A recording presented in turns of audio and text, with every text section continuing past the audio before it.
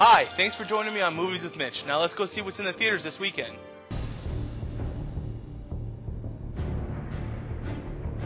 Once again, the world is coming to an end, and only a select few have been chosen to stop it from happening.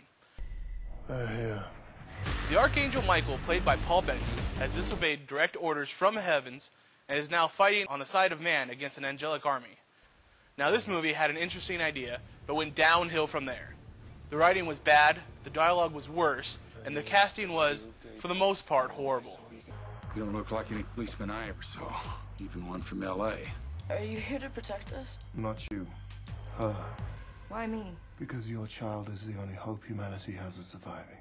There were a couple funny parts and a few good fight scenes, but overall, I give this movie, with a runtime of an hour and a half, a D. This compelling movie, based on true events, about a father not giving up on his kids who are dying from a rare disease, was a surprisingly good watch. I wish that we had a drug to treat Pompeii, but we simply don't. I'm sorry. Solid performances were delivered from Brendan Fraser and Kerry Russell as the two parents racing against the clock of their children's dwindling health. This is John Crowley. All the researchers out there say that you're a genius on the verge of a scientific breakthrough. And Harrison Ford as the eccentric lone cowboy scientist who can cure the sick children. Nobody is going to tell me how to run my lab.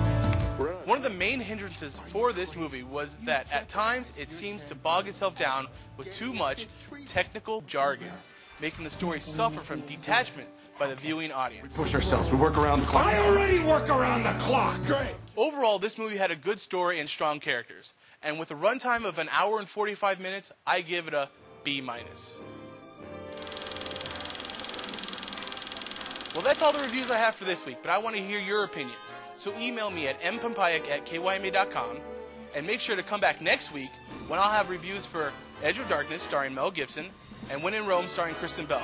But until then, I'm Mitch Pampayak saying, go out and watch a movie.